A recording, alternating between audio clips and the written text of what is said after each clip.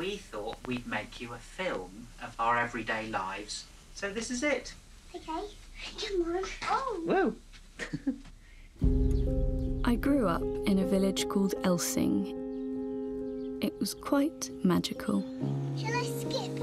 I was born without hip joints and very short thigh bones. Your diagnosis happened on our first scan.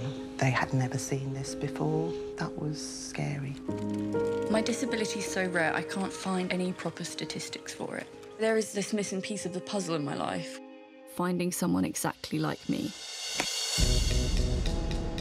I have discovered this group for people with similar conditions. So we're all going to meet together. Hi! I'm really excited. Who here thinks that I'm a sex symbol? Are y'all kidding me? Really? No one? Being disabled in this ableist world is brutal. Growing up, it's definitely a struggle. No one's ever wanted to be like me. Not even I wanted to be me. I get laughed at everywhere I go. Is there ever going to be a point when it's not going to matter? I used to imagine myself in the future as better, and at some point you just realise this is it. People want improved appearance. With surgery, we could lengthen the bones, but you're not a candidate for lengthening. Usually we do that at age 3. As a society, we'll do anything to make our disabled children as close to non-disabled as possible. I love and respect my body.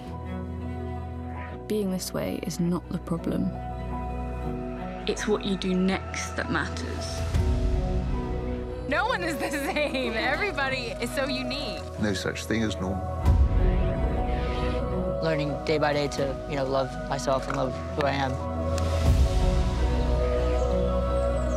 It is hard being different, but... The world would be worse off without disabled people. And now I feel a little bit less alone in the world. Which is very cool, isn't it? Okay.